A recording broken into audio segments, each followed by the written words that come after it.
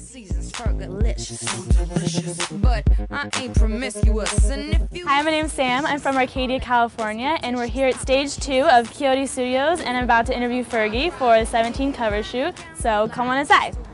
What a guy, so delicious. It's hot, hot, so delicious. I put them boys on ride. Why did you decide to take a break from the Black Eyed Peas and venture out as a solo artist? Well, I'm not leaving the Black Eyed Peas, but we are taking a break solely because my solo album came out and I need time to promote that.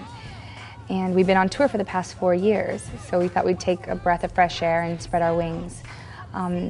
Just being a solo artist has been a dream of mine since I was a little girl, and the guys have always supported that. So they knew it was time, and it's kind of like they gave me the nudge, and here I am.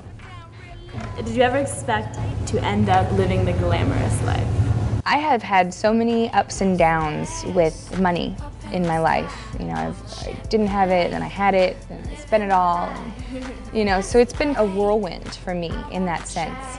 So I think that anytime I achieve something, I really appreciate things, because I know the value of their worth and how hard of work it takes to get those things. What's the best birthday present you've ever gotten?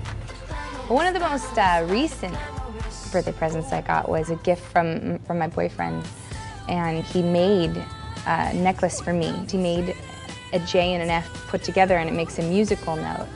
And I just thought it was really creative and thoughtful, and he got one dipped in yellow gold and one was white gold. And so I just thought that was really, really thoughtful, and romantic, personal. Thanks for coming. I hope you enjoyed the shoot. Bye, 17. Don't cry.